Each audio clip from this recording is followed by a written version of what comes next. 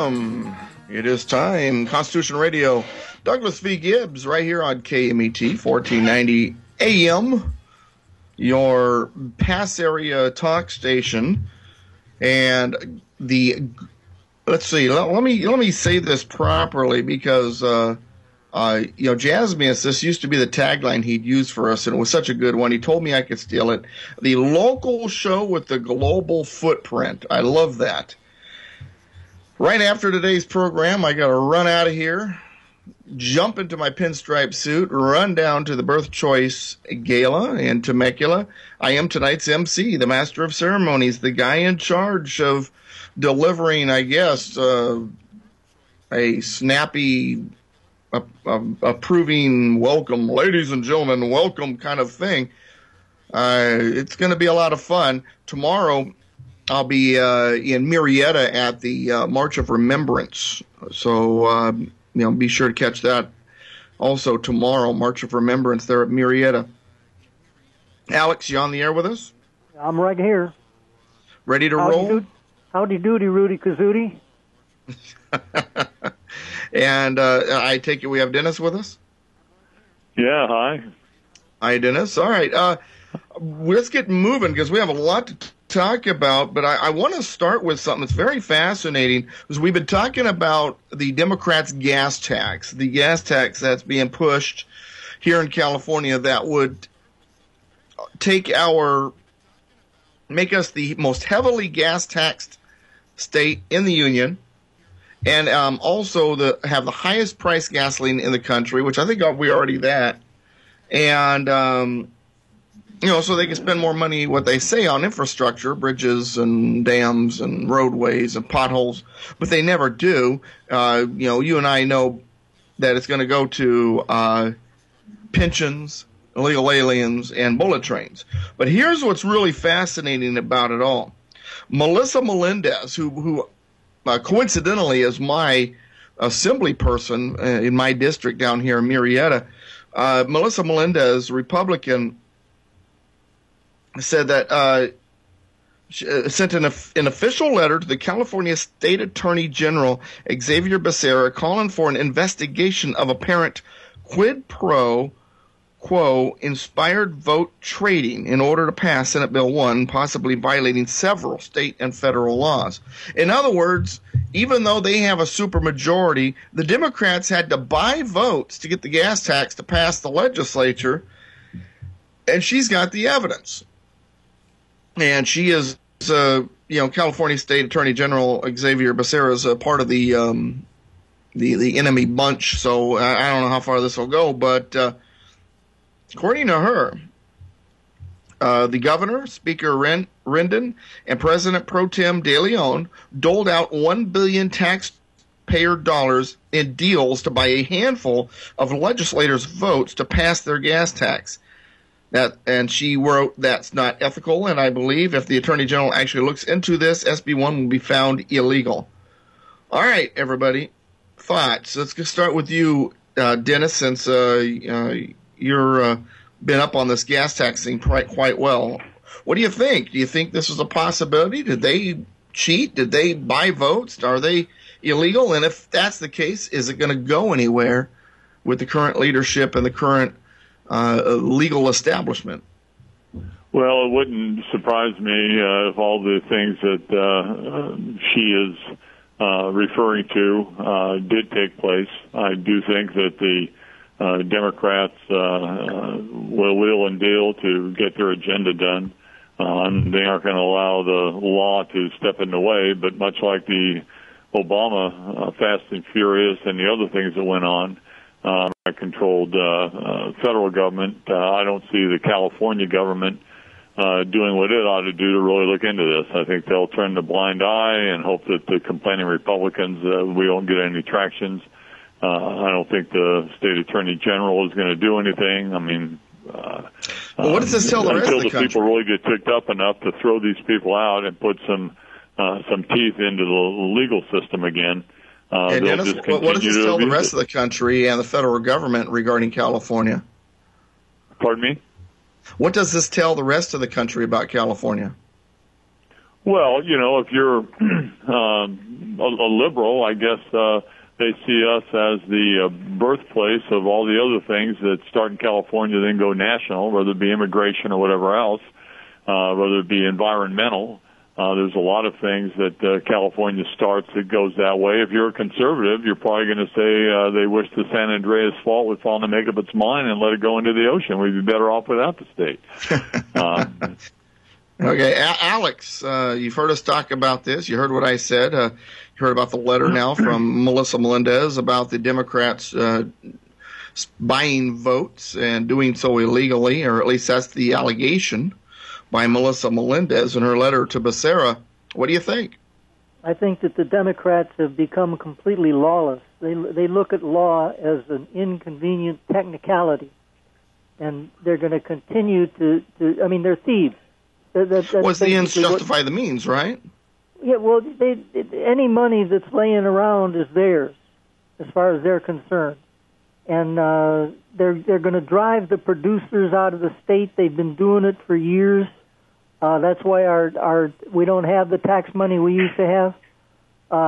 It's just it's a crying shame, and it's just because we have elected these idiots and thieves.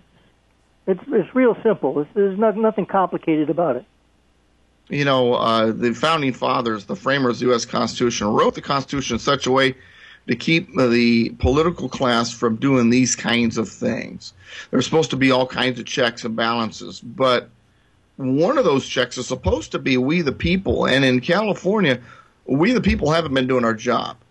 We've been falling down on the job, and thank God we have people like Melissa Melendez in the Assembly who's trying to do things to straighten this out. What is your opinion, listeners? 951-922-3532,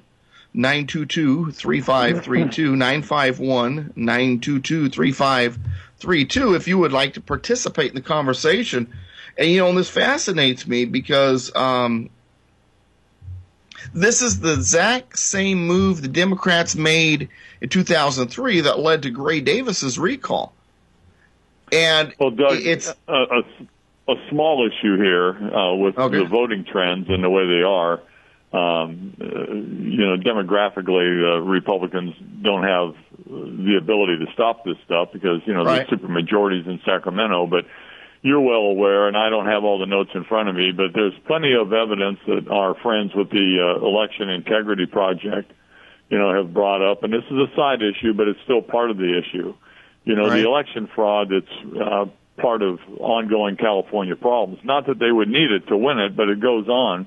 That evidence is never pursued. That's shoved off to the side.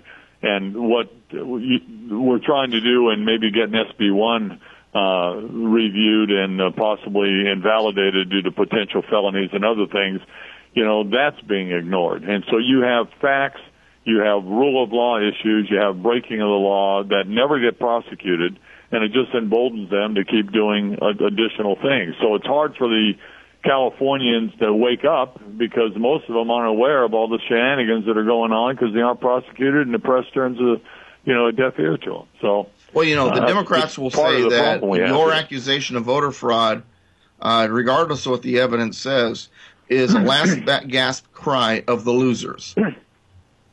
The contortion. You can say that, but hang on, Dennis. Alex had started a thought. Hang on just a sec. Go ahead, Alex. Okay. I say the contortions that the Democrats are going through here remind me of nothing so much as the similar contortions that they went through to pass Obamacare. You had the Louisiana Purchase, the Cornhusker thing. They were buying votes right in front of everybody. So it's nothing new. What you get now with the Democrats, that's who they are. And what you get is bad law. We're now, at this moment, our president is wrestling with this monstrosity that they created simply because there weren't checks and balances in effect. All right, Dennis, what's your thoughts now? Well, no, I'm saying that yes, they can say that, but if you're in a marriage and there's maybe 2 or 3 problems that you have, and you're trying to resolve them with your spouse, and right. You've got some big issues and you got some smaller issues, it really doesn't matter if the spouse won't listen. It doesn't matter if it's a huge issue with you, or maybe you want to bring up just a minor one. If you're getting a deaf ear, it gets to the point to where nothing gets resolved, and the legal system does not have the integrity to prosecute people that they agree with on the political agenda. So whether it's a throwaway issue, if they want to say that, which is election fraud, or if it's a huge issue, such as stealing money from the taxpayers through a scheme on the gas tax, it's all right. the same sides of the same coin. And well, if they're going to turn a blind eye, they're going to turn a blind eye. It brings it to the court of public opinion. That's one of the reasons why I want to talk about it. Isn't the court of public opinion more important, and getting it out there, if we can get it out there more, do you think it could possibly lead to a recall? Well, you'd have to have someone that has the ability to light the fire. Either they're a known person and they put their name and weight behind it, and they go, oh, well, so-and-so is saying this. You and I are saying this, but we don't have any clout, so, it doesn't matter what we say. They just ignore us and let us go. Are you talking about a gubernatorial candidate? It could be a gubernatorial candidate. It could just be a high-profile person that would back, your assembly person and say, I agree, we need to look into this, whether or not they're going for political office or not. All right, so is there a voice out there louder than Constitution Radio with Douglas V. Gibbs on KMET, however, that's going to be able to get this out there? Melissa Melendez, as awesome as she is, and she is a loud voice in the assembly, she is a Republican, she's in the minority and super minority at that. And I want to do everything I can to assist her effort in getting this out there. I just don't know if we can. Alex, any ideas on how we can promote this better? I think that the best thing for us to do is what we're doing right now, and that's letting the public know that they're being raped, they're being robbed, and to no good end. It's all wasted. Well, as we come up on the first break, I want to remind all your listeners the second hour today is without commercials. There's no commercials during the second hour break. We are sort of funded. There's a couple $100 that still need to be picked up here, but for the most part, we're funded. So we're going to be 2 hours through July, through our three-month contract, and I'm excited that you listeners really came through when we really needed it, and so appreciate all of you out there, all you listeners. But I want to hear from you. You can email me at constitutionspeaker@yahoo.com, or call in during the break so we can get you on during the second segment. 951-922-3532, 951-922-3532. And we are up on a break. When we return after the break, we are going to talk about the election in France and the terrorist attacks that are accompanying it. And could it be that not only are these terror attacks giving Marine Le Pen a little bit of a boost, but the terrorists want that? They want Marine Le Pen in office, and they're upping the ante on terrorism in order to get her there, as a very critical French election takes place tomorrow, and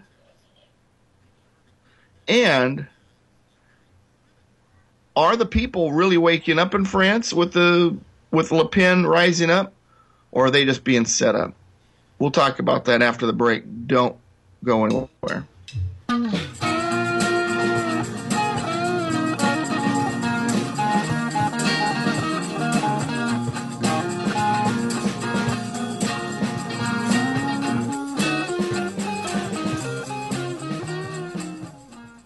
The true patriots of AllStar Collision have been proudly serving the Inland Empire for over 20 years. Built on honesty, integrity, quality, and old-fashioned customer service, we offer lifetime warranties for our work, and every vehicle serviced by AllStar Collision is washed, detailed, The headlights polished, fluids are checked and topped off, safety checked, and returned in showroom condition. We offer free estimates, are approved by major insurance companies, and accept all claims for all cars and trucks. We use computerized frame straightening to factory specifications, offer fiberglass body repair and paint, free local pickup and delivery, and after-hours towing. Mention this radio program at drop-off and receive $100 off or a free rental car for up to 5 days during your repair. Visit us at allstarci.com or at 522 Railroad Street in Corona. Call us at 951-279-9161. We are the kings of wreck and roll.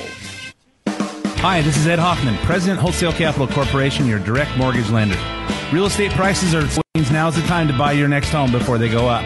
Whether it's a home to live in, a vacation house, or an investment property, we can meet your mortgage financing needs to help you realize the next phase of your American dream. At Wholesale Capital Corporation, we make sure you get a loan that you can afford with terms that work for you. Wholesale Capital welcomes FHA buyers, conventional buyers, jumbo loan buyers, and we proudly help the U.S. military veterans take advantage of the zero down payment VA loan program. Nobody treats veterans better than Wholesale Capital Corporation. Seniors, if you're interested in creating an additional stream of income or just making your mortgage payment go away with a reverse mortgage, Wholesale Capital would love to help you.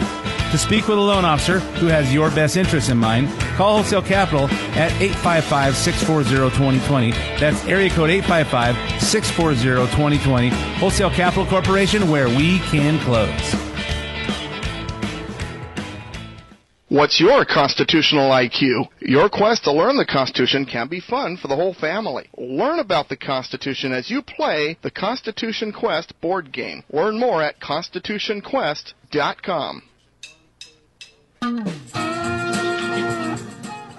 Welcome back. Constitution Radio right here on KMET 1490 AM. I am the Constitution guy, and if you want to check out the podcast of me going through the Constitution, which I put on a Blog Talk Radio over the last few years, you can go to blogtalkradio.com/politicalpistachio. blogtalkradio.com/politicalpistachio. And there's a couple years worth of podcasts there of me going through the U.S. Constitution. You can also find them at iTunes. And you can visit the website, politicalpistachio.com and douglasvgibbs.com. ISIS is claiming responsibility for yet another terror attack in France. This one occurred in Paris, resulting in one officer dead, 2 others seriously wounded. And the incident follows a number of election season attacks around Paris, such as the Louvre Museum in February and one at Orly Airport last month. And with the first round of balloting coming up tomorrow, one wonders if these attacks are going to help Marine Le Pen's campaign. She has been adamantly against the current refugee policies in France and is using the danger of Islamic terror as a chief part of her platform. The question is not if the rise of more terror will help Le Pen's chances in the upcoming day at the ballot box, but how much it will boost towards her opportunity to be France's next leader. Now, according to the Daily Beast, based on the ideological writings of jihadists such as Abu Musab al-Suri, the terrorist goal is to create violent divisions in Europe's population, pitting Christians, quote-unquote crusaders, against Muslim immigrants and their descendants to the point that there would eventually be a civil war in France and really Europe. In that context, from the jihadist point of view, a Le Pen victory is something devoutly to be wished for. And the terrorist incident that could be the tipping point was all too easy to execute. If that was the case, when the question becomes, would a Le Pen win be playing into their hands, or does the Islamic Jihad underestimate the capabilities of Le Pen's administration? So that's the questions. Is her candidacy something that the jihadists would like? Are they committing these terrorist attacks, do you think, possibly, in order to get her there? Or are they underestimating what she's capable of? Is she truly the French Trump and is willing to take it to them in ways that they just don't expect? We'll start with you, Alex. Go ahead.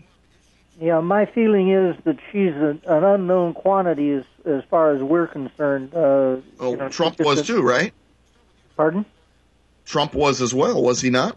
That's exactly that. That was where I was going. Was Trump was also an unknown quantity, but as I said long ago, God gives us the presidents that we need at the particular moment, the exact person.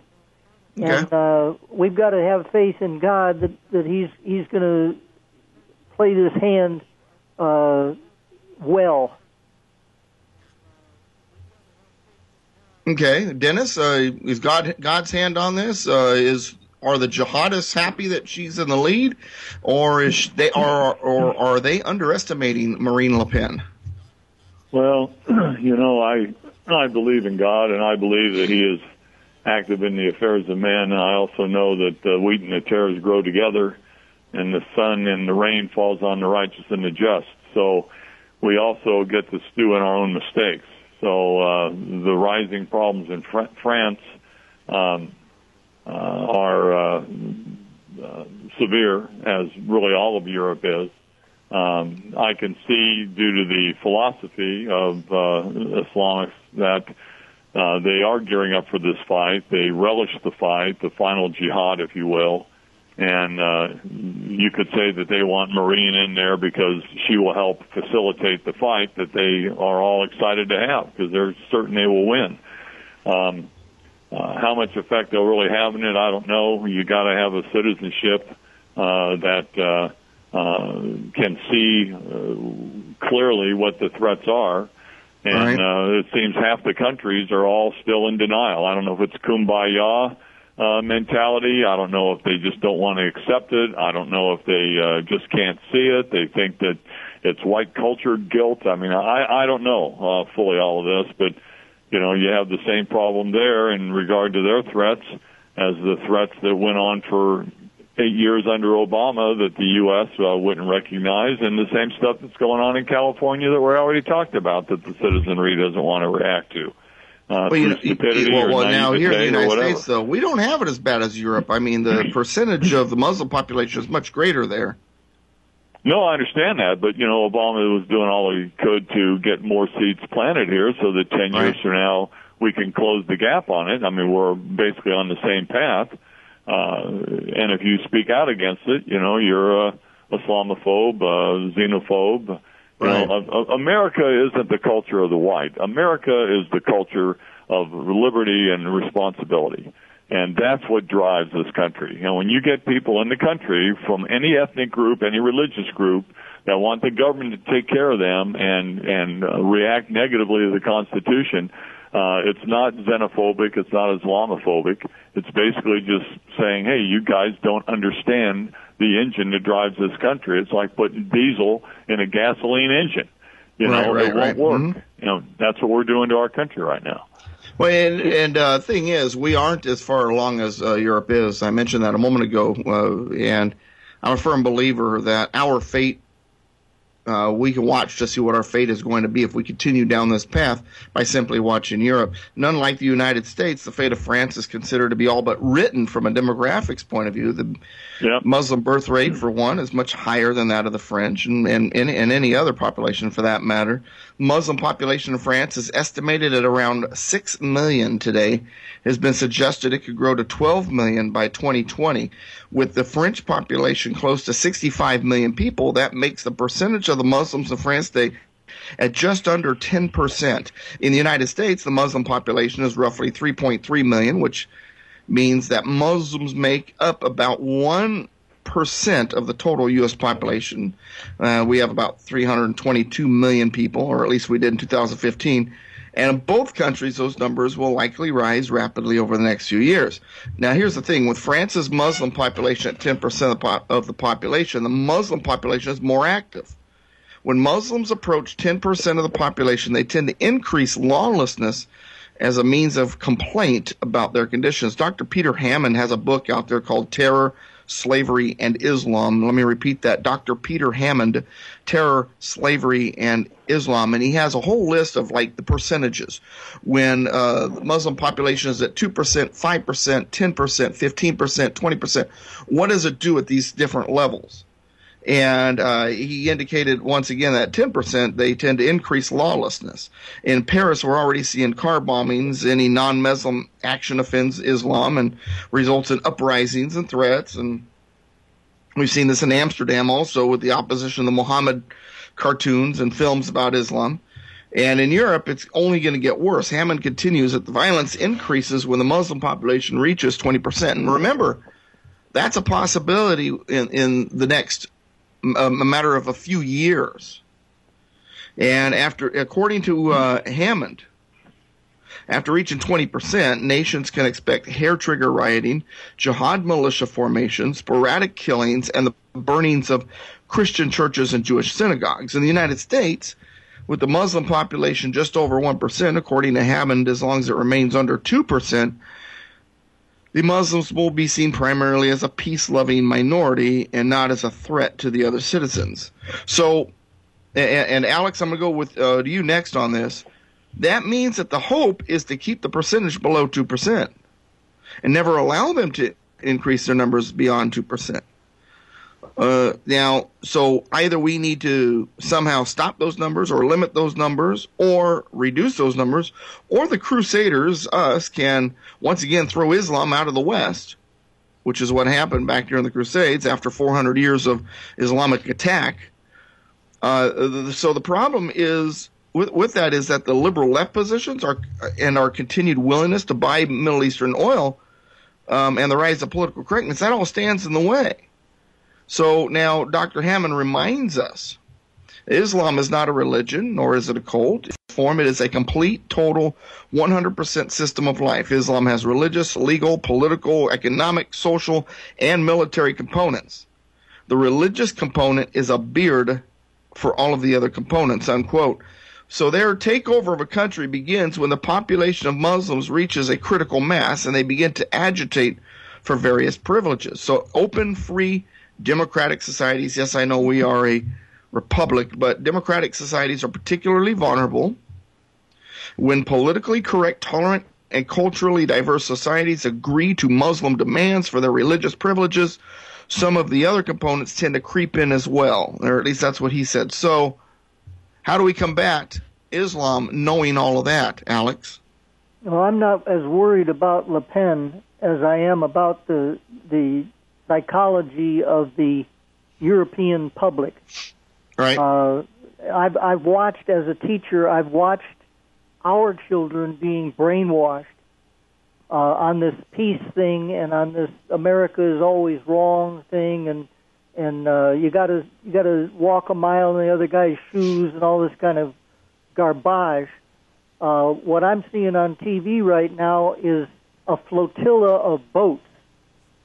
These are brand new boats, apparently built for the purpose, that are shuttling Muslims from Africa to France and Italy. Their calling is that they're supposed to be rescuing people who are trying to escape Syria in inadequate boats, and therefore they take them. They're not taking them back to Africa. They're going back and forth like a shuttle line, and they're transporting huge numbers of Muslims into Europe, and the Europeans are still sitting on their hands about all the rape and crime and rioting that's going on.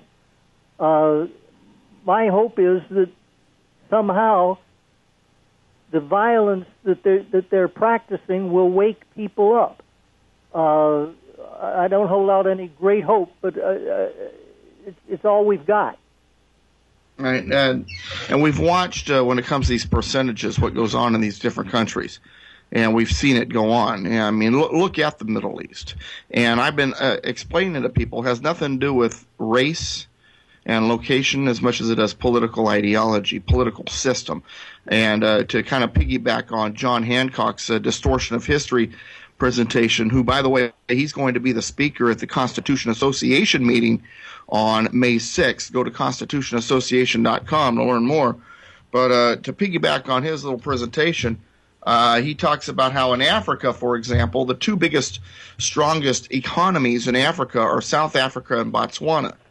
And those are the two systems that have hung on to the political system and the economic system based on the English Saxon principles that we're supposed to be under, but we've been moving away from because of the influence of the Marxist left. The rest of Africa, starvation, violence, civil war, you name it. And they are under the control of either Islamic or Marxist systems. But yet everything's wonderful in Botswana and South Africa, or at least wonderful compared to the rest of the continent. So here we are now. We're looking at these percentages, and as the percentage of population gets higher for Islam, they get more agitated, they get more active, they start doing more. Dennis, how do we stop it? Well, you need to be a nation of laws. And again, right. We can go back to the California legislature and how they're going around stuff, like your representative is talking about. But if it's 1%, 2%, and you think everything's quiet on the Muslim front, and then when it gets up to 5 or 10%, they start getting more active. Sharia is not compatible with the United States Constitution, nor is it compatible with a lot of the governments in France and other places in Europe. So if you just prosecute them, arrest them, deport them, put them in jail, do whatever you're going to do to them, enforce the law, then they won't be as emboldened. If you quit letting them come in when you know that they're going to have that problem, then you're being painted politically incorrect. But you just need to enforce the law, right? Whether it be on our politicians in California, whether it be at the federal level, whether it be on people that come in here, whether it be immigration law, and that's the problem. We don't enforce our laws. We allow the law breaking to happen. We allow Sharia to have balkanization throughout Europe to where government officials can't go into certain areas because their lives are at risk. You just can't allow that foothold. And the way you do that is you enforce the law 100% day to day to day. And we refuse to do that, and we allow it to grow until it gets untenable, and then your society is at risk, and you've got potential civil war. And that's exactly what the strategy is in Europe. And if they could do it in the United States, they'd do it here as well. And let me remind everybody, during World War II, when we were at war with Germany and Italy and Japan, there were limitations and prohibitions regarding immigration into this country from those countries. We didn't do that because we were being insensitive or racist or unfair or whatnot. We did that in this country because we couldn't tell the good from the bad. What's the difference now? ISIS and other Islamic jihad organizations have declared war on us, and even though we haven't declared war back, I don't even think our leaders even realize it's a war. Why can't we do the same? We are at war. Their spies, their infiltrators, their agitators are coming into our country. And yes, I agree. Some of those refugee populations may have some families and wonderful people that really just want to get out of the horrible place. Well, number one, refugees are not supposed to become permanent citizens. They're supposed to go home when whatever's going on in their home is done.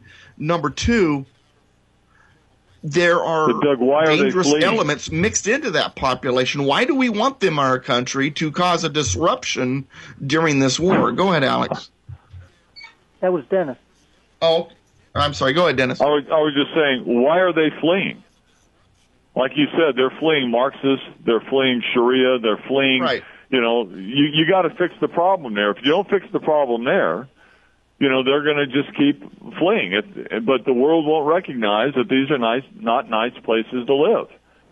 And they're bringing that problem with them because the jihadists are mixed into the population. Look at these no-go zones. Look at these refugee camps.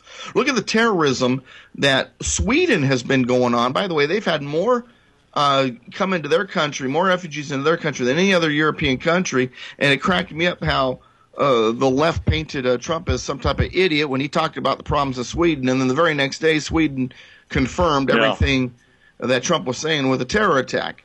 Leftist policies, be they Muslim or socialism, don't work. They are failures, and they destroy societies. Just look at Venezuela. I got a news flash for the audience, and that is that we might as well give up on arguing or debating or trying to educate liberals.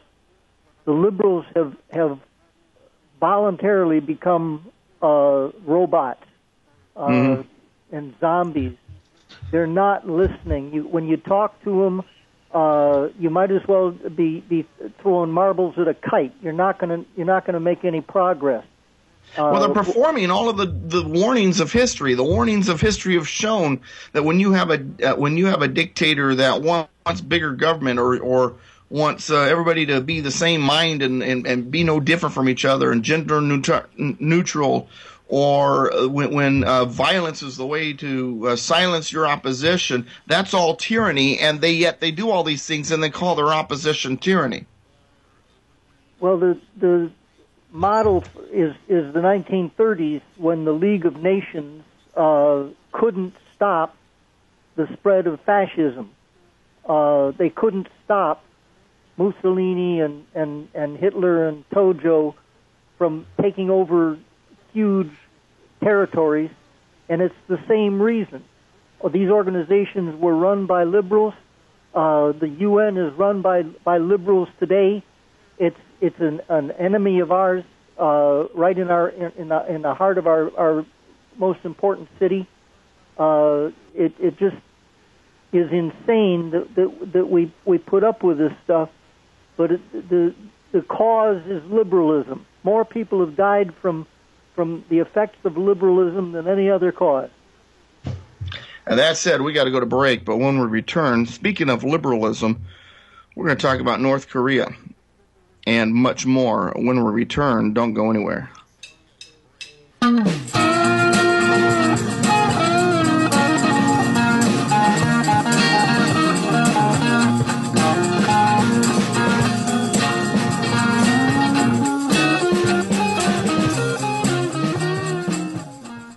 You got a dent in your door, a scratch in your fender, or a scratch in your door and a dent in your fender. If you need auto detailing, if you need fire shooting decals on the side of your car, if you need a rally stripe right down the middle of your hardtop, I don't care what it is. The Patriots at AllStar Collision are the place you want to go. They're the only place to go. 522 Railroad Street in Corona. Web address allstarci.com to see all that they do and what they're all about. Phone number 951-279-9161. AllStar Collision, the Kings. Hi, this is Ed Hoffman, President, Wholesale Capital Corporation, your direct mortgage lender. Real estate prices are still low, which means now's the time to buy your next home before they go up. Whether it's a home to live in, a vacation house, or an investment property, we can meet your mortgage financing needs to help you realize the next phase of your American dream. At Wholesale Capital Corporation, we make sure you get a loan that you can afford with terms that work for you. Wholesale Capital welcomes FHA buyers, conventional buyers, jumbo loan buyers, and we proudly help the U.S. military veterans take advantage of the zero down payment VA loan program. Nobody treats veterans better than Wholesale Capital Corporation. Seniors, if you're interested in creating an additional stream of income or just making your mortgage payment go away with a reverse mortgage, Wholesale Capital would love to help you. To speak with a loan officer who has your best interests in mind, call Wholesale Capital at 855-640-2020. That's area code 855-640-2020. Wholesale Capital Corporation, where we can close. The Banning Beaumont Cherry Valley Tea Party meets every Tuesday morning at 8 a.m. for informal breakfast and discussion. And they meet each month on the second Thursday at 5 p.m., all at the Farms House Restaurant in Banning. Listen to interesting speakers, learn about our Constitution with our free classes, enjoy friendly discussions, and informal dining. Come join us. For more information, call Glenn Stoll, 951-316-3843. And now, back to our program.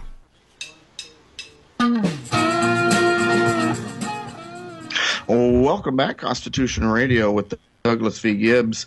Thank you for spending some time with us. Real quick before we go to the next topic here, the Riverside County Republican Party has a new location, new headquarters. It's no longer Moreno Valley. They've moved it to Temecula, 28120 Jefferson Avenue, Temecula, California.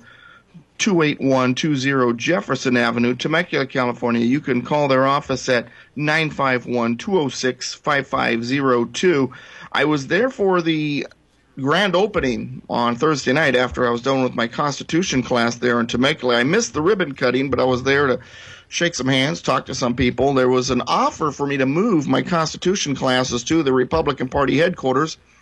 Difficulty was one of the nights that I would need to do it, they have something else planned regularly, and so that would leave only 2 classes a month there. And for the sake of consistency, I'm going to keep it at Faith Armory Gun Shop.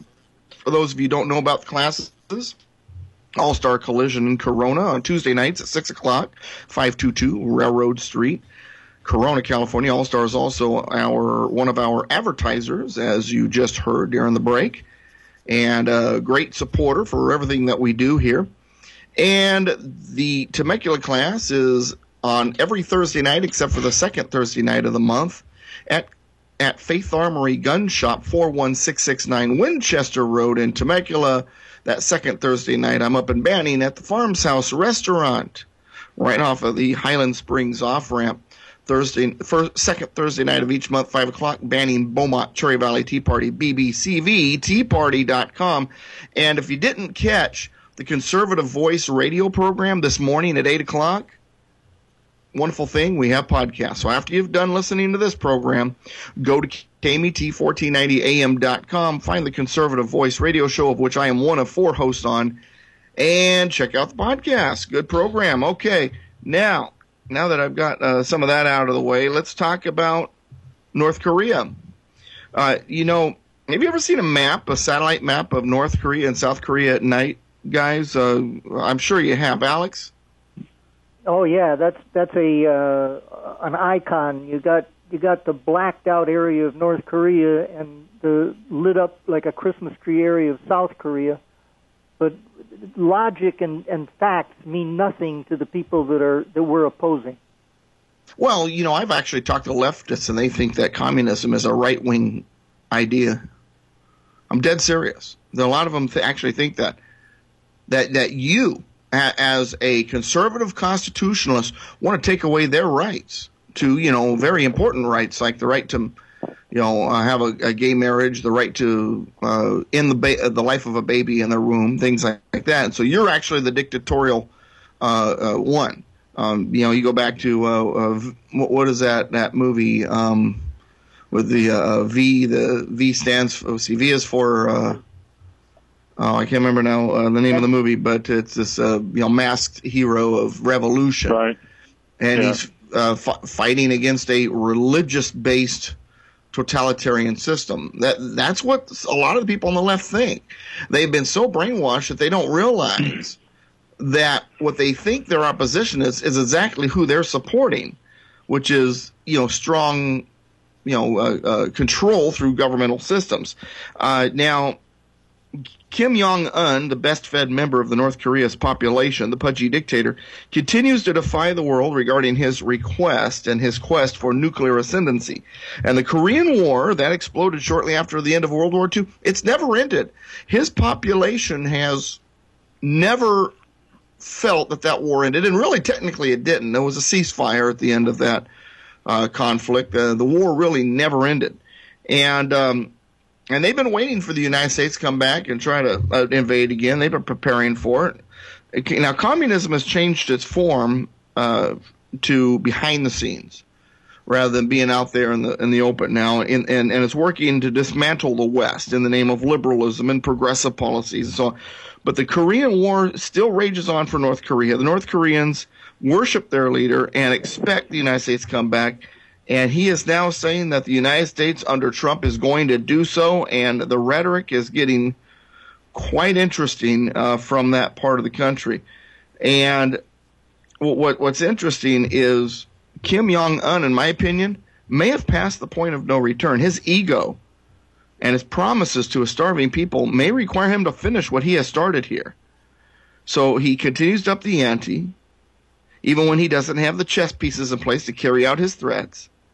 North Korea's state media has warned the United States of a super mighty preemptive strike, a threat that came shortly after U.S. Secretary of State Rex Tillerson said the United States was looking at ways to bring pressure to bear on North Korea over its nuclear program. North Korea is making these threats with a robust attitude of having the means without having they are making these threats with the robust attitude of having the means to carry out such a threat, even though it is less than a week since their latest failed missile test.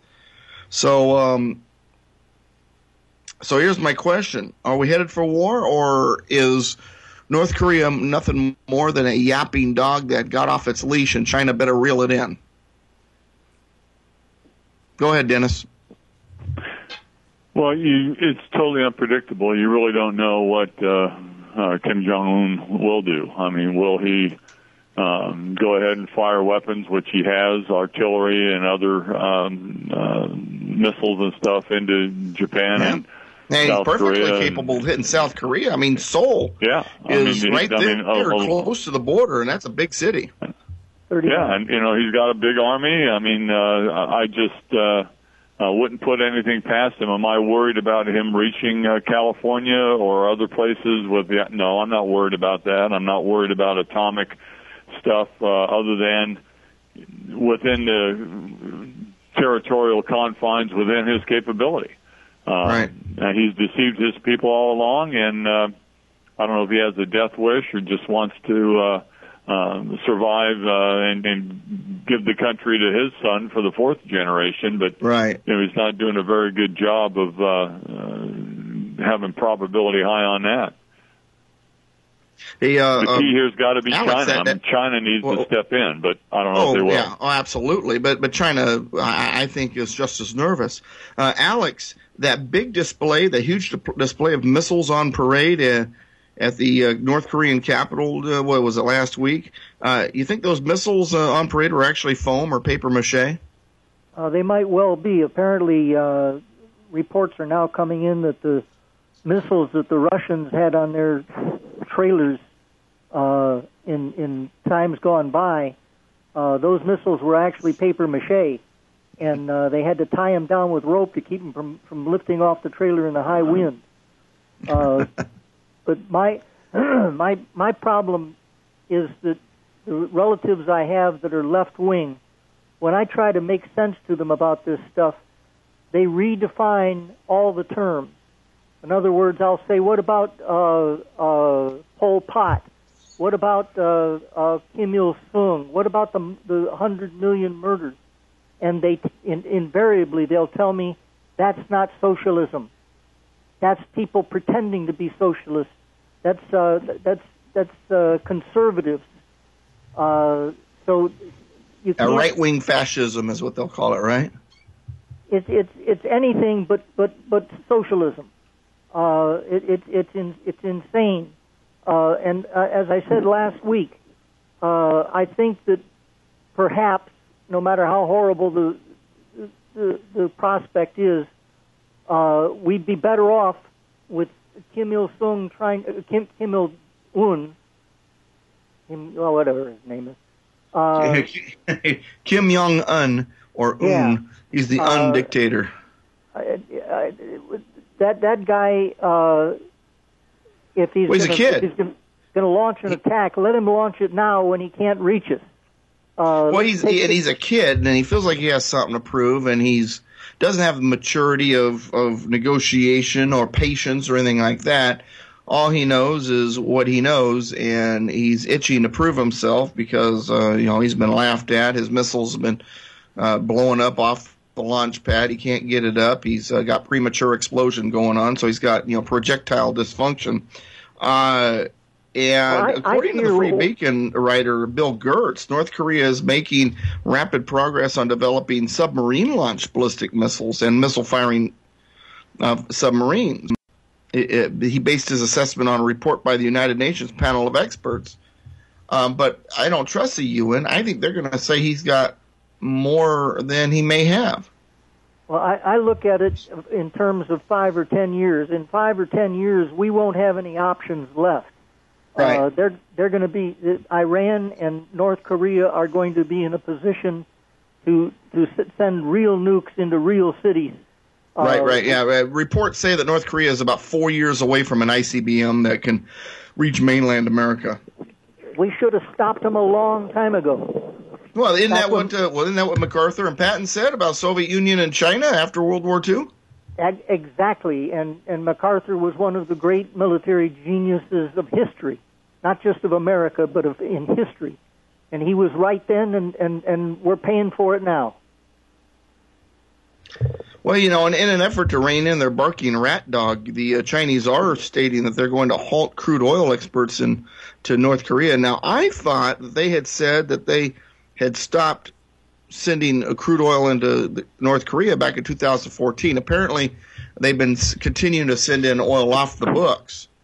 And North Korea's complete dependence on China for their crude oil, I mean, if that flow stops, that could resolve maybe a lot of issues if China's willing to work with us on this.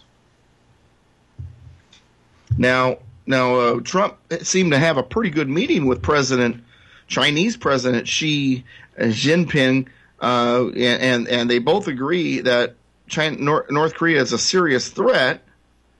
And Trump has been urging China to use its influence over the North. Did he use the art of the deal, do you think? Is he maneuvering for, promises that, by China to go after, North Korea? Or is this something that may have to result in a military confrontation? What do you think, Dennis?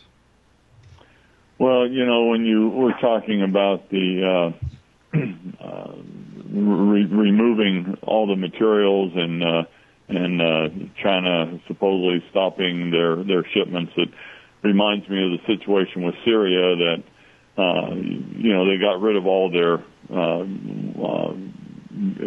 gas weapons, all that back with China, and now it's parsing words when they say, well, they did get rid of all of their, quote, known or confirmed or whatever the phrase was. I said, so what's that mean?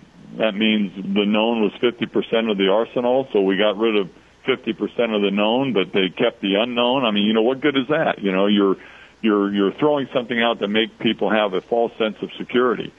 And so what China says they're going to rein back, the oil, they've been doing it off book, for some period of time. Well, here's something I want everybody to think about as we get ready to go to break, because we're about a minute away from break. China has deployed 150,000 troops to their border, and Russia has moved troops and armored vehicles to their border with North Korea. So something's going on. They know something that we don't know, I think. If you want to chime in, 922-3532. That's 951 area, 922-3532. We got to go to break. It's a hard break, but after this break, we'll be back with Dennis, Alex, and yours truly, Douglas V. Gibbs, on Constitution Radio, right here on KMET 1490 AM. See ya on the flip side.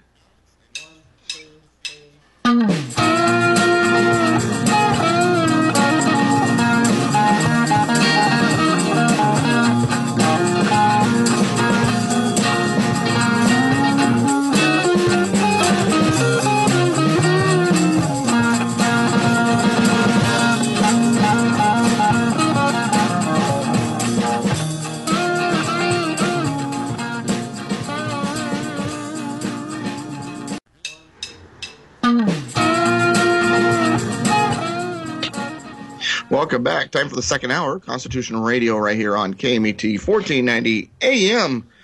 Glad to have you. If you would like to call in, participate, 951-922-3532. No ads this second hour. This is a listener paid for hour, this second hour here. So I would love to hear from you. It's your hour after all. 951-922-3532. And we were talking about Korea, communism, Soviet Union, China, so on and so forth. And off mic, there was some thoughts, and basically the response was, well, let's talk about that on the show. So, Dennis, clue us in with what you were saying off mic about the situation with North Korea and so forth. Well, North Korea is under the high influence. I'm not saying that Kim Jong-un would not do something without clearing it with China, but, they very much are under their control. Syria very much beholden to Russia. And right. What I don't know in all this is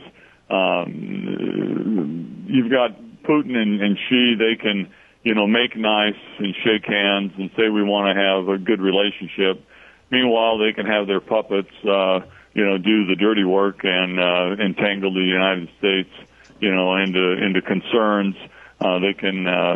You've got the Navy of the U.S. You have all of the types of intelligence stuff going on. They can watch how the U.S. is reacting, not through their own stuff, even though Russia and China have gotten into airspace close to us and Japan. But I don't know if China is really supported privately, but publicly disavowing what's going on in North Korea or not. And nothing would really surprise me. We really don't know. So, we're hearing in the news that China is just as concerned and agrees with Trump that North Korea is a danger. Are you suggesting that it may be possible this is all part of the big communist plan and North Korea may be doing exactly what China would like to see? You don't know. I would think there's some blend in that. I mean, if China didn't agree with this, communists generally are fairly ruthless. Right. They could change it in a heartbeat. They could simply throw the third generation guys out and have a people's republic. Just like he got elected, they could have an election there, even though it would be contrived. But they Right. aren't fixing a problem that's under their own control. Just like the U.S. hasn't fixed its problems when it, whether it was health care, immigration. Nobody wants to fix their problems. Nobody wants to take responsibility. But this international stuff. Go ahead, Alex. About 10 years ago, there was a minor scandal when a analyst translated a magazine from the New People's Army, because there was an article in there. This is the official publication of the Red Chinese government. There was an article in there that said that war with the United States, military confrontation, was inevitable, and that the purpose of everything that they were doing as the New People's Army was to prepare for that struggle. That gives me pause. Well, and the thing is, too, is the aggressiveness of the rhetoric has always been there. Question is, will they act upon it? I mean, for God's sake, since the 60s, the textbooks that the students have in China, Australia is labeled New China. So this kind of, Soviet Union, same thing. And of course, the people don't know the truth. In North Korea, is they're starving to death and they're told that they're doing much better than the rest of the world. And, because the capitalist pigs are starving even worse kind of thing. All right. Any thoughts on North Korea or the possibility of war before we go on to Mr. Ferguson's book review this week? It seems to me that our big hope is that China has become rich enough that they have something to lose, and that they might just decide to get up some rationality and forget the apocalypse. The question is, do they or do they or don't they? Well, and if they got to this point, of course, by injecting capitalism into their communist system, they don't get me wrong. I'm not saying they became a capitalist country, but they have injected some free market ideas into the system, and they had to save their economy, and became the fastest growing economy as a result. But it's still a communist country. It's still an iron fist there.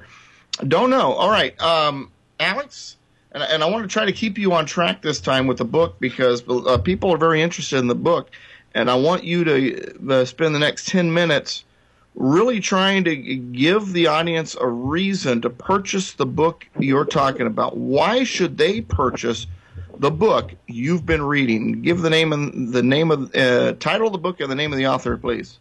The title of the book is Political Pilgrims: Travels of Western Intellectuals to the Soviet Union, China, and Cuba. And I'd like to clarify one thing. Last weekend you asked, did this particular piece of information that I came up with come from that book? And in fact, it didn't. These reviews that I give are not book reports. The book report would limit itself to the book itself. Right. My book review is based on the book itself primarily, and then when I think there needs to be a connecting of the dots, I fill in from my vast knowledge of the communist movement. The last time you were here, I think you saw a wall of books that I have access to. Right. And most fair enough. But at the same time, we want these people to purchase these books, so we want to try to keep these reviews book heavy a little bit, at least when we connect the dots. Now that said, this individual spent time in communist countries, right? The writer of the book, I mean. The writer of the book, I'm not that familiar with the writer of the book. What he's doing is kind of like me. He's researching and analyzing. Okay. Now, the point is, the point of this book is that the history of world communism is a horror story of poverty, slavery, starvation, and genocide. Yet its adherents are as loyal as any religious sect. Yeah, and it's something that we've been talking about earlier. I've been saying has nothing to do with race and location, everything to do with political system. And going back to Botswana and South Africa as your examples there in Africa. Well, while it's possible to reject one's own society without becoming favorable to another, it is psychologically difficult and rare to do so because it generates a sense of helplessness. Okay. Intellectuals critical of their society must believe that the social institutions superior to those in their own society can be created. So when they, for instance, during the Vietnam War, when the leftists turned against the American government, they automatically decided that the Viet Cong must be good guys, and Lo Doc To and Ho Chi Minh and all these people became heroes, when in fact they were just murderers. Right. So another path they follow is that they idealize abortive revolutions or social movements which were not given a chance to go stale or become oppressive. For instance, Abens in Guatemala, it's hard to pronounce these names, Mossadegh in Iran, Allende in Chile. When you look at Cuba, for instance, if Castro's revolution had not succeeded, they would have painted him in glowing terms. He would have created a society of abundance and freedom and all this. It's nonsense. But they trade in this. This is their game. One of the factors is that they do not allow photographic evidence of their atrocities. For instance, I have never seen stateside a photograph of an atrocity committed by the Viet Cong or the North Vietnamese communists. We have the picture of the guy in the plaid shirt getting his brains blown out. We have the little girl running down the road having been napalmed. It's perfectly all right to present pictures of full frontal nudity of a child or a man getting murdered.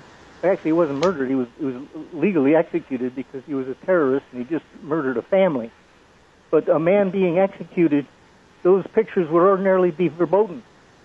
But they ignore those standards and rules in order to present America as something abhorrent. It's more than just a little frustrating. But they convince themselves. By the way, one of the people that I talk about here, one of these political pilgrims was John Dewey. John Dewey is the guy who founded the American educational system. Yeah, and he was president of the American Psychology Association before that. So he's the source of a lot of our problems. It makes sense when you check back that way. There was George Bernard Shaw said, "Tomorrow I leave this land of hope and return to our western countries of despair." He was so convinced of the superiority of the Soviet system that as he was entering Soviet territory in a train, he took a supply of provisions, food, that he had brought with him, and threw it out of the door, threw it onto the tracks, because he would have nothing but abundance in Russia. That food could have saved the lives of at least one starving family. But his nonsense, his delusions were capable of causing that kind of insanity. Now, are you familiar, if you don't mind me asking, Alex, are you familiar with the Foundation series by Isaac Asimov? No. Okay, and the Foundation series by Isaac Asimov, it's a future psychohistory kind of thing. And basically he said that based on history, you can predict what's going to happen in the future. And that all empires fall, and then after following empires, there is going to be, or any strong civilization, then the civilization goes into a period of barbarity. And then after the barbarism, then a new strong system will rise up, and then civilization will be held together based on that particular empire or system. Using that idea, we can look back in history where the civilized world centered around a particular system that went from being a good and fair system, a republic, so to speak, into an empire, and then finally crumbled upon itself, and then a period of barbarity followed, Roman Empire being one of them that comes to mind.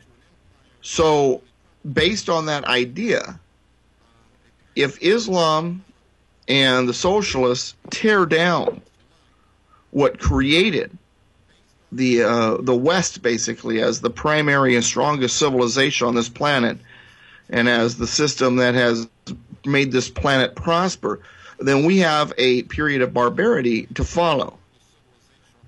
He also, in his books, had a character called the Mule. What the Mule represented was that thorn in the side that appears. No matter how much you plan, how much you prepare, and how much you want to make sure everything goes right, there's always a mule that screws up your plans. So now here's my question based on all that. When it comes to the liberal left, is Islam their mule? I'm not sure, but what I am sure of is that this period now is the end of history. This is the last game. If we lose this one, there won't be any climbing out of it. There won't be another cycle. All right, Dennis, based on what Alex just said, is this end game, or do we have a chance to turn this around, or maybe be Cicero and create a model for a future generation to use to pull this thing out of the muck and start the cycle all over again? Well, if you didn't believe that there was an opportunity to improve, I guess we'd all be holing up in our shacks with our food supplies and, waiting for Armageddon to show. But, I think of so many of these movies and TV shows where, the bad guys have taken over and everybody's underground and they're fighting against all this technology. And it is tougher now because, the government's listening to all of our cell phone conversations. They can go through all your emails. Right. But there is a spirit within man that is God-given that yearns, to be free. And regrettably, there's the carnal side of man that, craves power and, likes to inflict for whatever reason, on the masses and be in control. And I do agree that it's a lot more challenging now. And if the U.S. were to go, it'd be a dark night for a long time. And one last comment, then I'll let you guys take it back, is China and Russia owe the success of their communistic/capitalistic success, which neither one of them had. It was only because of the United States and the Western world. If China couldn't export to the U.S. and to Europe, they'd all be sitting there starving, so we have granted them life. If we hadn't reached out to them, they still would have been having their 5-year plans like Mao was doing, right? And failing they're every 5 parasitic, years. and they need the capitalism to survive. And I know that. If we were to quit trading with them, they'd go out in a heartbeat, and then they'd have to really reveal themselves. Well, if we quit buying Middle Eastern oil, the Muslim scourge would be a bunch of nomads on camels. I mean, do you agree, listener? Do you agree? 951-922-3532, 951-922-3532, 951-922-3532. Go back to Alex. Alex, I'm sitting here and I'm listening to you and to Dennis and thinking about all this, and then I realize, I'm not sure which we be more worried about, the liberal left scourge, the communists, and so on and so forth, or Islam. I mean, Islam is definitely creating more disruptions. I mean, look at Fresno just recently. You had a guy in Fresno during a shooting spree, killed 3 people while shouting Allahu Akbar. But then you bring in the leftists from that, and they say, well, the guy was shouting Allahu Akbar, but we do not believe the shooting spree was tied to terrorism. Well, parenthetically, aside from trade, the Marxist world has benefited from stealing all of our technology, and I mean all of it. They're doing it now. They're an unproductive system. They could not create what we have. They've been parasiting like hagfish. They're just as ugly. Well, it's funny because I was talking to an ex-Muslim friend of mine, and he had gone home to visit and talk to one of his uncles, and he says to his uncle, he says, do you not understand, uncle, that Islam has given you none of the things that you have, that your phone, that your car, that your radio, that all comes from either the United States or the West. It comes from the system of prosperity that is in place because of the West. And his uncle's response was, yes, but Allah allowed them and enabled them to do such. Well, that is a potent message. But to return to my book review, Reverend Hewlett Johnson detected in the Soviet regime the highest realization of Christian principles. So you've got delusion operating on all sides. The intellectual loves humanity, but he despises and is intolerant of individuals. Well, the screenplay writer of Lincoln called individualism a psychosis. It is a psychotic belief that individualism is more important than collectivism. And both the Islamists and the Marxists believe that. This book is full of people rejecting the idea of individualism as a fascist concept. Lincoln Stevens was a very famous turncoat. He said, I am a patriot for Russia. The future is there. Russia will win out. It will save the world. That is my belief, but I don't want to live there.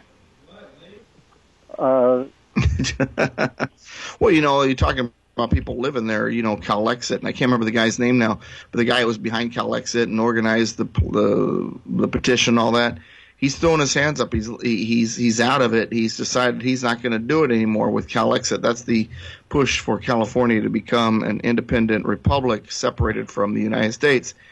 And then after he just threw his hands up, decided he's given up and he's not going to lead that anymore, he decided he's also going to leave the country and move to Russia. What does that tell you? It tells me that there's mental disease going on here. These pilgrims demand the First Amendment rights at home and all the other freedoms, and yet they defend the most repressive Marxist regimes. Listeners, if you want to call in, 951-922-3532. If you want to call in, 951-922-3532.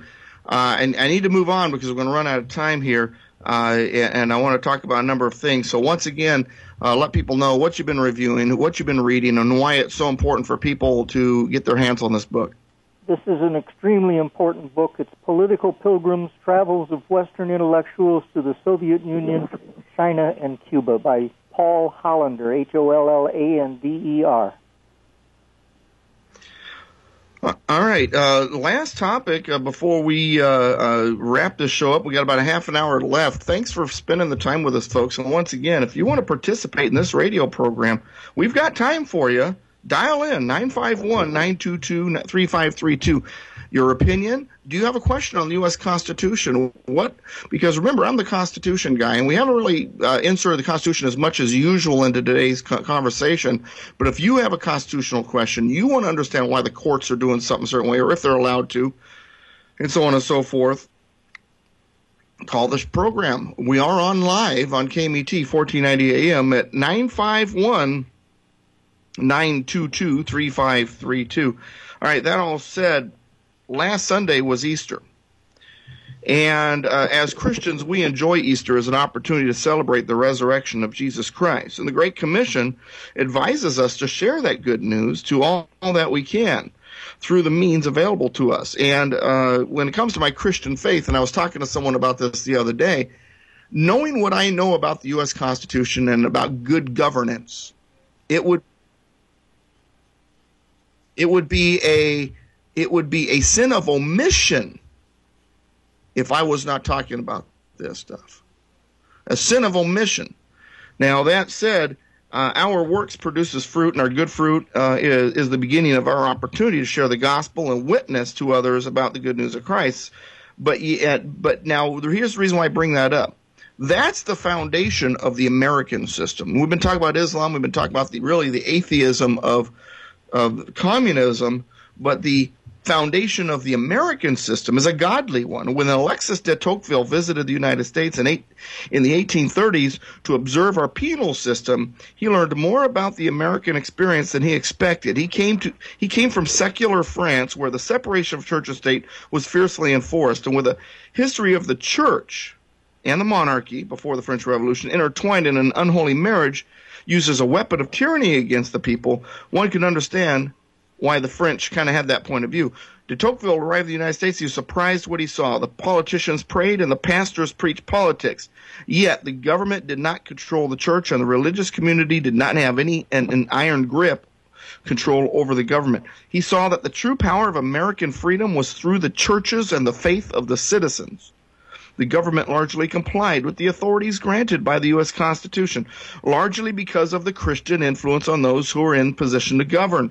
The American politicians had maintained their Christian values and applied those values to their decisions as politicians. America has been great because America is good and because American churches have been engaged in American politics, or at least until the last century or so. And that's where I think we've gotten ourselves into trouble. I'm not talking about a theocracy. A theocracy where it was a Christian-run, government, that would be dangerous too. There's a chance of tyranny there. I'm talking about where we are faith-based in our lives and hold to those values. All right, we do have a caller. Ed from Wildemar is on the line, so let's go ahead and bring him up, Sean. Ed, you're on the air with Constitution Radio on KMET 1490 AM. Welcome to the program. Hello. Just a real quick comment on everything being stolen from the West. It's the fact that China, as I understand, is the first one to make hypersonic, I believe, close to Mach 10 anti-ship missiles. That was beyond what the United States could believe. Russia was the first one to make have a jamming device that literally shuts down ships. And I've heard about this, I think, about 8 years ago. They shut down a U.S. destroyer, just totally disabled it, and they have already threatened to use that. They also have, from an aerodynamic standpoint, some of the best aircraft in the world. The only way we can compare with theirs is through our electronics. So to say that they steal everything from the West is really not true. They have some brilliant minds. Obviously, there's going to be exceptions to the rules, and I think we're speaking generally. Generally, leftism or the communist systems tend to not create but to steal. Is there exceptions? Of course there is. We can say anything. Well, this happens or that happens. There's always an exception to the rule. But it's another one that's fascinating is Israel. Israel has some of the most sophisticated equipment in the world. And what's funny about that is a lot of it is they'll take our technology, make it better, and then they won't tell us how they did it. Well, when you get right back down to it, none of us has been able to come up with something that compares to what God made in the living cell. So we all have a long way to go. So I'm going to go back and listen. All right. Thank you, Ed, for the call. And appreciate Ed calling in. If you have a question, comment, conversation that you want to have, once again, 951-922-3532. In about 30 minutes, I'm going to be running out the door. Pinstripes. I still got to throw on my pinstripe suit and run out the door because I am the MC, the Master of Ceremonies for the Birth Choice Temecula Gala tonight, the evening under the stars. What, you didn't get tickets? Sorry, it's too late for this year's event, but you know what? Pay attention to what goes on at Birth Choice as they have a fall October event coming up and then the event in April again. And also, you can donate at any time. BCT, the number 4, life.org. Birth Choice Temecula, our pro-life pregnancy center in the Temecula Valley, and we have a satellite office in Hemet as well. So Birth Choice Temecula, I am actually a secretary on the board of directors for Birth Choice Temecula, and I am proud to be a part of that organization. I can't wait till tonight's event, but like I said, you can't go, that's okay. I need your donations because it takes money to save babies. It is an ongoing effort. Learn more, bct4life.org. That's BCT, that stands for Birth Choice Temecula. The number 4, life, life.org. All right, so I was talking about the Christian impact on the founding of this country, and here's something that's fascinating. I was talking to Father Josiah Trenum. He's the pastor of the St. Andrew Greek Orthodox Church in Riverside, and he was explaining to me that in the 1930s, the Christian church was really all that stood between the Christian foundational blocks of the U.S. Constitution and the forces of tyranny. The anti-constitutional segment of our society took full advantage of the situation, and as socialism was slowly being injected into the American system through the New Deal, the communists actually infiltrated the church and convinced the clergy that political involvement is no longer good for the church, that all of the church's energy must be focused only on reaching new souls. While evangelism is a good thing, the primary job of Christians is to share the good news of the gospel, after all, Matthew 28, verses 19 through 20. But the duty of the church is to participate in civics is also among our paramount obligations as Christians. As Christians, when it comes to our political involvement, first, it is for us to pray for all of our representatives and political figures. And then the gospel has implications in all areas of our lives, including politics. So as Christians, our worldview is based on God's understanding of reality, which we should extend to all parts of our lives. And a godly society leads to a virtuous government. Now, I'm talking about the communists, though, knowing, just like Alexis de Tocqueville in the 1830s knew that the strength of America is in its churches, and they attacked the churches directly. Now we have, for the most part, partly because of the Johnson Amendment, and partly because churches have just decided to do this, churches that keep the gospel inside the 4 walls of their church, and they say nothing about politics. Now, of course, once again, getting back to what Ed said earlier, there's always exceptions. We got Jack Gibbs, Calvary Chapel, Chino Hills, which is very politically involved. Father Trenum's church is very politically involved. Matter of fact, they're the ones that helped save the cross on Mount Rubidoux there in Riverside. But for the most part, we've got a lot of Christian religions that or churches that have either fallen for this idea that their faith should remain within the 4 walls of the church. They can't talk politics. And some of them have even stepped foot into the sandbox with the world, and you have some of these churches have gay pastors and so on and so forth. Start with you, Dennis. What are your thoughts about this? Is this part of the reason we are in so much trouble? If we can get our churches turned around and politically involved, can we make a stronger statement as constitutionalists? Well, the quote, you probably have the founding father in mind that escapes me right now, but, this government is only, as you say, for a virtuous people, that it is a Judeo-Christian mindset. You can go back into, you and I talked last week, about the Bill of Rights and where rights come from, and that they come from God and they don't come from government. And of course, Marxists and all these guys, everything comes from government. So, there's a huge pivot, just on the basic assumption as to who we are as people. Are we, children of God, or are we just, things that created out of nothingness and evolved into man, and we're subject to whatever the societies are we live in? And it's a huge black and white difference. I've told you many times that to me the founding documents, I call them American scripture, because they should be followed and adhered to. The Constitution and many of the other writings of the founding fathers, they reveal very clearly that they accepted deity. And society now is saying separation, church and state. They're going the other way. They're reinterpreting the Constitution, twisting it to where the founding fathers would be rolling over in their grave. And the solution, we have all the tools in our kit. And the founders did a good job. We just need to get back to basics, and we would solve a lot of our problems. Now, I know the quote that you're referring to, but I'm going to give you guys 4 quotes real quick before I go over to Alex on this. Benjamin Franklin: only a virtuous people are capable of freedom. As nations become corrupt and vicious, they have more need of masters. John Adams, and I think this John Adams quote is the one you were referring to: our Constitution was made only for a moral and religious people. It is wholly inadequate to the government of any other. Then we've got John Adams' cousin, Samuel Adams. Yeah, that was the one, right? Yep. Keep going. Then we got Samuel Adams: the sum of all this, if we would most truly enjoy the gift of heaven, let us become a virtuous people, then shall we both deserve and enjoy it. And then finally, George Washington: of all of the dispositions and habits which lead to political prosperity, religion and morality are indispensable supports. So I think that nails it, right? It says it all. Alex?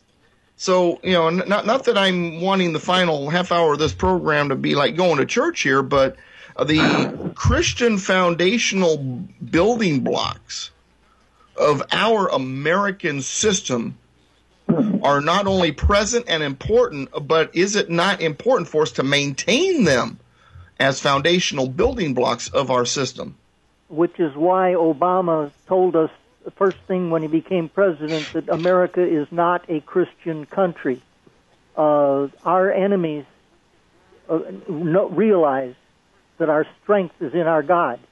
There's a guy during World War II by the name of Antonio Gramsci. He was a theoretician for the Marxists. And he looked around the world and said, the places we're not making any progress is places where Christians are strong. As a consequence, rather than fighting the Christian church, which will be a losing battle, we need to take it over. And let's not forget too, Alex. In the Old Testament, Joseph and Daniel served in civil government, and through that service, they exerted significant influence that led to the flourishing of their nations through God's plan. Well, that lesson has been lost on these new religionists who worship Marx and Lenin and Mao. But the point is that what we ended up with was liberation theology. All throughout Latin America, the seminaries where they teach priests to be priests, they've been taken over by Marxists. We got a pope right now who is a Marxist. There's no question about it. Right. When you go to a church nowadays, you're as likely to be talking to a communist as you are to a Christian. It's scary as hell. Well, Jesus Christ challenged the political leaders of his era even. I mean, I'm not going to go through the whole story. For those of you who remember it, it was one of those such challenges which led to Christ saying, "He who is without sin among you, let him throw a stone at her first. Throw the first stone." He was challenging the Sadducees, during those conversations, he not only challenged them, he challenged their authority, because they thought that their authority was an authority that was above God's. And Paul stated that our duty is to all arenas. In Galatians 6:10, as we have opportunity, let us do good to everyone, for we are his workmanship, created in Christ Jesus for good works, which God prepared beforehand that we should walk in them. Our works and our fruit extends to more than our personal lives, whether we realize it or not. Our fruit is how we are judged as Christians, and our good works should also include participating in the political process because of the legitimate and significant role of government in our lives. Any thoughts? The opposition is always telling us what our founding fathers wanted. That they didn't want any involvement of Christianity, etc. Well, they'll tell you they were just a bunch of deists. They didn't care about religion. But what you find out is all of them were men of faith, even Benjamin Franklin, first of all. Second of all, while they did not want a religious controlling mechanism like you had in the Church of England or in France before the French Revolution, the fact that we have a biblical value-based foundation is imperative to a free system. Without that, you cannot have a free system. All right, I want to get to Dennis because I tossed the softball over to him a second ago, and I want to hear what he has to say. So, Dennis, what's your thoughts about what Alex and I have been talking about here? Well, those that condemn us only have the freedom and the ability to condemn us because we have given them a system of government that gives them that freedom. If they were to go to the non-godly countries of the world, they would flee them because all the refugees that we have, all the problems that we have of people fleeing countries, they are fleeing centralized government, top-down, dictatorial, whether it be Islamic, whether it be communist, whether it be atheistic. They are fleeing those, and they're coming to West. They're coming to Europe. They're coming to the what used to be the Western culture. And so even here in good old California, the People's Republic of California, if they really had their way and they could silence us and do what they wanted to do, then they would be consuming themselves, because they would no longer have the freedom. It's like our own breath. The breath they breathe is a gift from God, but they don't recognize it, but they just don't understand where the power comes from. And the freedoms they've had in this country have come from God-centered Judeo-Christian concepts. And without that, this country just would have been an extension of Europe with another king, another government, and we'd just be like everybody else. Well, Dennis and Alex, though, we have the average parent or citizen, average American out there saying, gosh, Doug, I'd love to do more, but, I got to get the kids out the door in the morning, then I got to go to work, then come home, and I got soccer practice, then, my wife ate dinner, and then, by the time we get through all of that, it's time to go to bed. I'm tired. I've got a life to live. I got responsibilities. It's just, I don't have time for that. I'll let the people who really care and find it important do all the work. And the problem is those people are usually raging leftists. I mean, in the United States, sometimes we have trouble recognizing the importance of being involved politically. And partly because, some Christians have adopted the mindset of our secular government governing systems too. And I mean, we've come to believe that the acceptance of the secular establishment without Christian influence upon it is inconsequential. So how could it, we tell ourselves, interfere with the task of furthering the gospel or my ability to live my Christian life, which, I've got a busy one, right? So I'm not supposed to. Now, let me back up here. I'm once again, I'm not suggesting we pursue a theocracy, which can be just as tyrannical as a secular dictatorship. Well, we must also not allow the system to completely abandon godly principles. In countries where the church operates underground and the Christians in those countries, they know full well what happens when Christians cannot influence the system. And as a result, their religious liberties have been taken from them. I mean, the world of politics has real-world implications on Christian evangelism and lives and religious freedoms. Therefore, Christians must engage in the political process by leveraging their rightful authority, advocating for laws and policies that contribute to our country being a virtuous society. After all, we have seen throughout history that godly government and laws based on Christian virtues and principles directly contribute to the prosperity and freedom of a society. Politics is a means of effecting great change and must be engaged by Christians who love their neighbor while also wishing to protect their religious liberties. Government derives its authority from God to promote good and restrain evil. Paul in Romans urges that prayers be made for kings. I'm sorry, in 1 Timothy he urges this, that prayers be made for kings and all who are in high positions, that we may lead a peaceful and quiet life. 1 Timothy 2, chapter 2, verses 1 and 2. Paul understood the need for Christian participation in government. Government plays a vital role in the work of God's kingdom on earth. Good government encourages virtue and the population living peaceably among each other. When we move away from godly principles in government, then we'll surely see the rise of unrest and instability, and that's what we have been seeing. Right, Alex? Absolutely.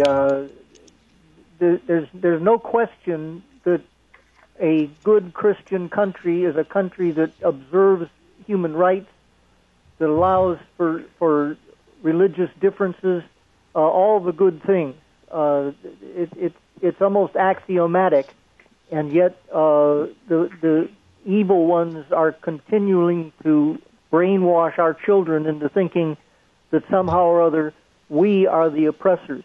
And by the way, that caller, when I said that the communists had stolen all of our technology, that is true. It does not mean that they didn't develop some technology of their own. They did. I understand in military matters, they've done some interesting work. But everything that we had, they stole. Now, get back to my point at hand. Without a godly government and without Christians engaged in politics, we will see the normalization of what was once considered unlawful. That's what we're seeing, isn't it, Dennis? I mean, we're seeing a legalization of things that we would have never dreamed they would be legalizing at one point. Because when I say a moral, godly society, I mean a common sense society too. It's common sense under a value-based system that you protect your borders. It's common sense in a godly system that you don't let government dictate to a baker what kind of cake they can bake. It's common sense in a godly society that you don't slaughter the unborn while they're still in the womb. But we've got the legalization of things that shouldn't be legalized because we, as Christians, have been not holding up our side of the bargain. Right? Which book was that where the guy outlined the program? He had a copy of the communist program for subverting America, and they've been checking off one issue after another. I forget which. Well, you've got a number of them. You got the Naked Communist. You've got Saul Alinsky's book, Rules for Radicals. But the one that I like that I've read recently, and I don't have it in front of me, it's called the Blueprint, and it explains how the left flipped Colorado blue and the tactics they used. So there's a lot of books out there. I'm working on my own books on this kind of stuff. All right, back to Dennis. So is it the duty of Christians to use civics to advance godliness, which leads to justice and a successful culture? Well, sure. You're supposed to make society a framework wherein that which you believe, can be attained. And, Christians, Christ, he said, give to Caesar that which is Caesar. Give to God the things that are God. Believe in me, you should. But if you don't believe in me, I'm not going to kill you. It was a gospel of invitation. It wasn't a gospel of coercion.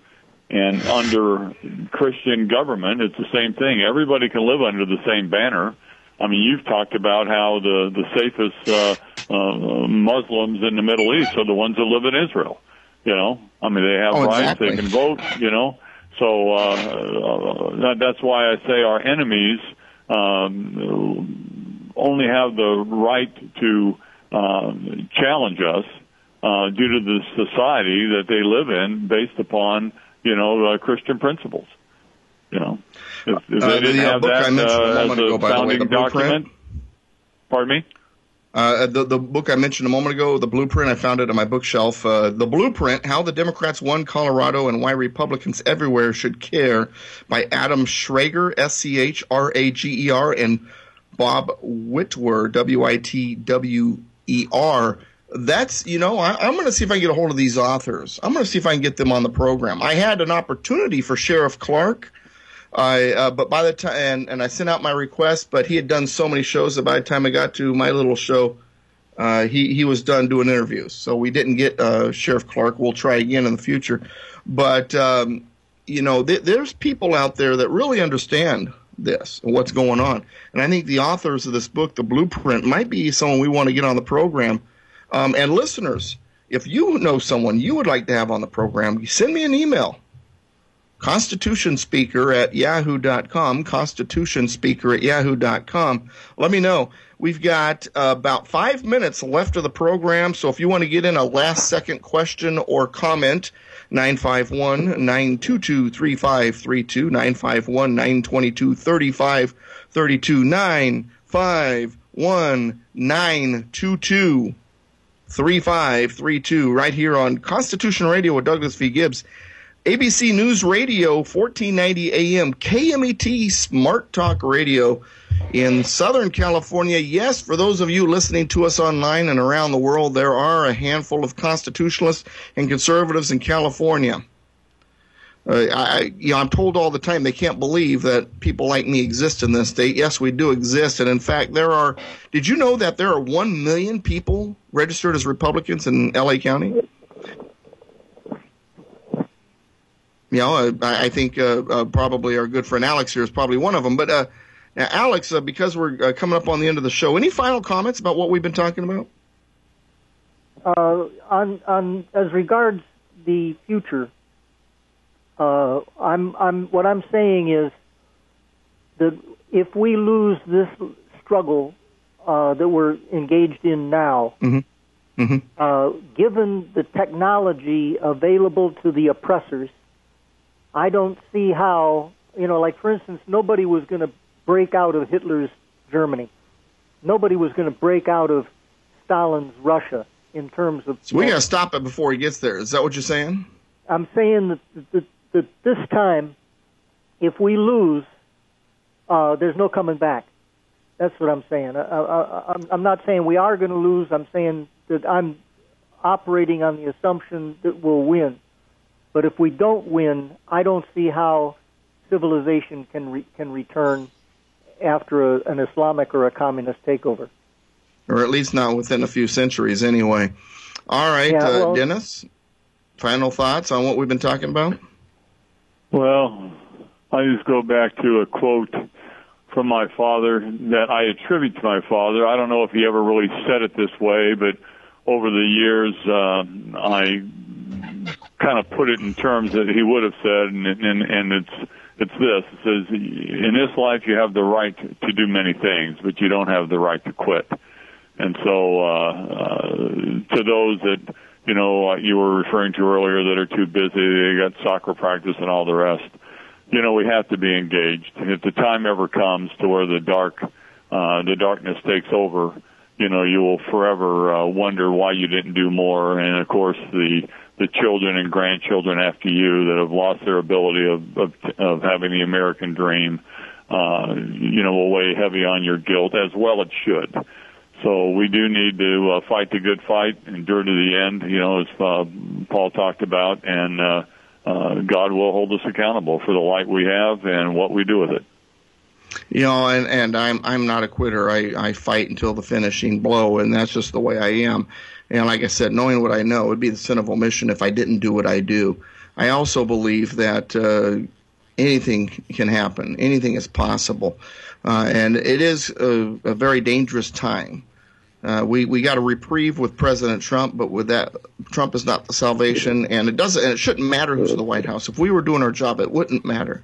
But as citizens, we haven't been doing our job. Okay, we're out of time, so why don't you plug yourself? Go ahead, Alex. You first.